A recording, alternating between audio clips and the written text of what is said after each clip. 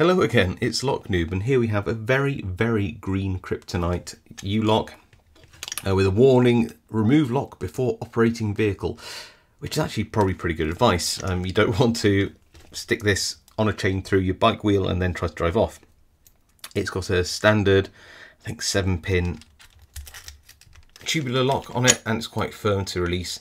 And that's about as far as it opens. It's kind of cool actually, but yeah, very green, and lent to me by my friend Yukov, who loves this electric lime. Is electric green a thing? Lime green, neon green. We'll go with neon green colour.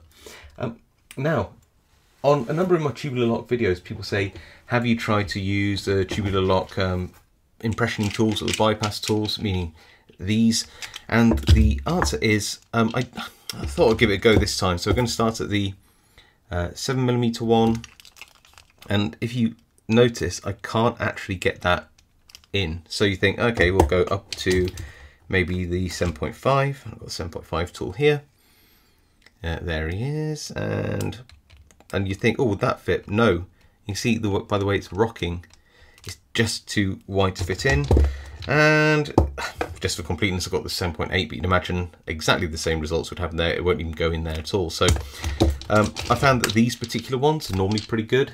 I don't have any of the Huck ones or any other ones at all, really. So these are my only bypass slash impressioning tools. None of them fit. So I suppose that that's a bit of a win for Kryptonite.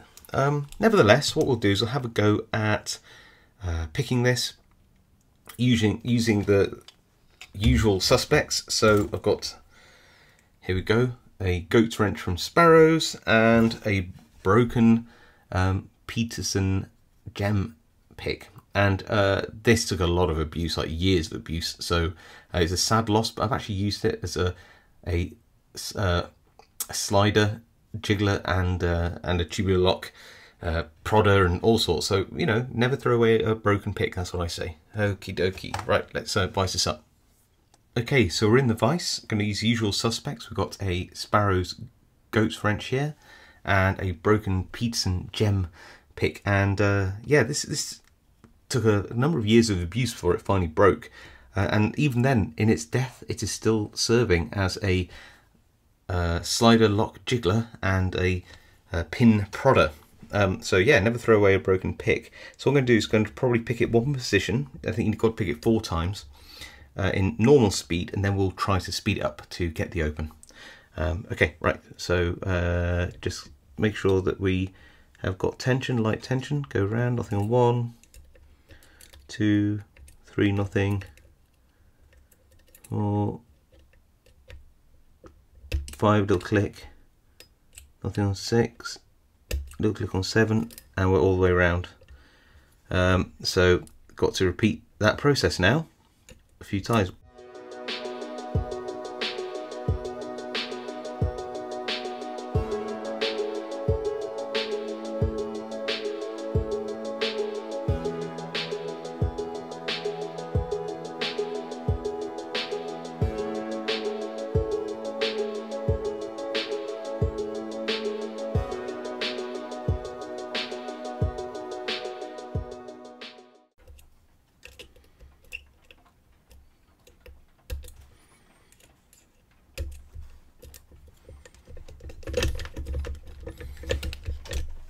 And yeah, there we go. We have just picked it enough times for this to come apart.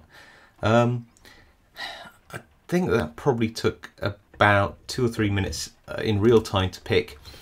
And it is good, I suppose, that you don't need to use these impressioning tools.